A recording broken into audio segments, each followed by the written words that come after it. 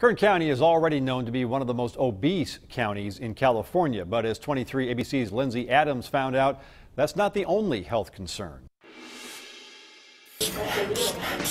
Doctors estimate more than 1 in 3 patients in San Joaquin Valley hospitals has diabetes. It has to do with more of the lifestyle and eating habits, obviously, and lack of exercise. But there are even more people in Kern County hospitalized for issues related to obesity, diabetes, heart disease, or all three. According to the CDC, out of the 58 counties in California, Kern County ranks second for having the most people with diabetes. When they're initially admitted to the hospital, they're probably admitted with some other symptoms or some other diagnosis, and along the course they will be diagnosed with diabetes as well. More than 60% of the people living in Kern County are obese. People living here notice the problem and are taking steps to reverse the epidemic. Try to stay off soda and coffee.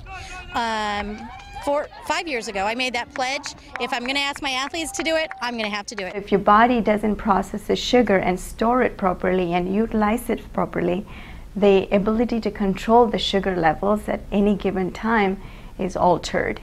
To bring down the number of people in Kern County with uncontrolled high blood pressure, diabetes, arthritis, and obesity, a call to action plan has been launched in public places to raise awareness. In Bakersfield, Lindsay Adams, 23 ABC.